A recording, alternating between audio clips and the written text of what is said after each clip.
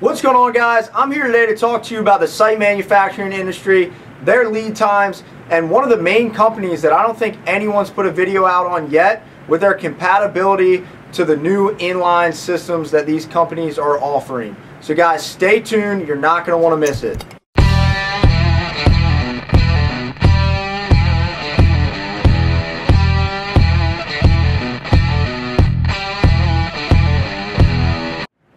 Alright guys, so like I said in the intro, I want to first talk to you about the site manufacturing industry and their lead times.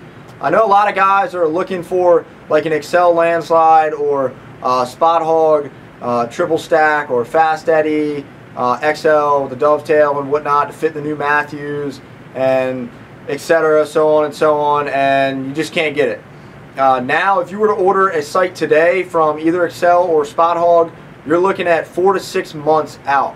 And with this day and age, I'm going to take the latter every day of the week. So I would count on 6 months, probably even longer. Who knows if you can even count on that. So with that being said, 6 months from today, which is March 8th, is going to be September. And that is way too late. I don't care what you say. That's just too late to get a sight on your bow and start shooting. The season's already here. So there are other directions you can go. It's not the end be all with Excel Landslide or Spot Hog. They're not the only companies out there. So I do want to talk to you about one company that I don't think anyone's put a video out on yet as far as their compatibility with the inline systems or just any site that they have that just mounts on the side of a riser too. So with that being said, that site company I'm talking about is the HHA. So this is the short bar that they came out with that is compatible with the new bridge lock technology inline system that Mathews came out with. So this is 4 to 5 inch bar. As you can see, it's the furthest setting in, and it's probably only sticking in past this riser towards the cables about an inch or so. Super great, clean, sleek looking sight. I really like it. This is the single pin Tetra Tournament Edition. Now there is a Tetra Max, and the only difference with the Tetra and the Tetra Max is that the Tetra Max has a removable wheel and it comes with 2 wheels, so you could have a setup for say 3D or target, and you could also have a setup for hunting without having to reconfigure everything. You can just swap the wheel on and off, which is super nice. So with that being, with me saying 3D and target, I'm meaning like different poundage and different arrows, which is going to change your sight tape. So you can just take it on and off. It's super easy. You don't have to mess with everything. So I know people have been complaining about how certain sight companies are fitting in this new bridge lock technology. So I wanted to show you how that fit in here with the HHA. And it is probably the best fitting sight that fits in that bridge lock technology. And I'm even saying that above the sight that Excel and Mathews made for this system.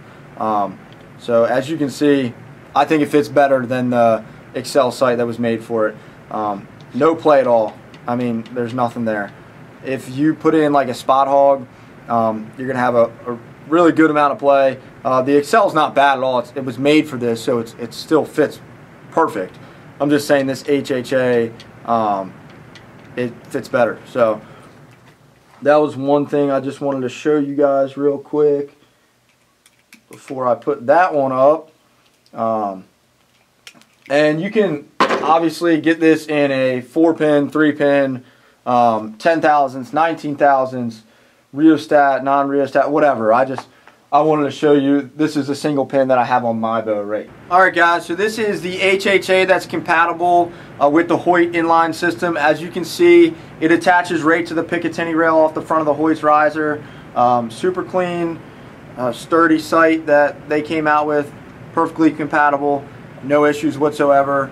This is the Tetra Tournament Edition, like I mentioned, the same one that's on the Mathews, not the Tetra Max. The only difference in the Tetra and the Tetra Max is that removable wheel like I talked about before. So just wanted to show you guys that option as far as the one that HHA has for the Hoyt inline system as well.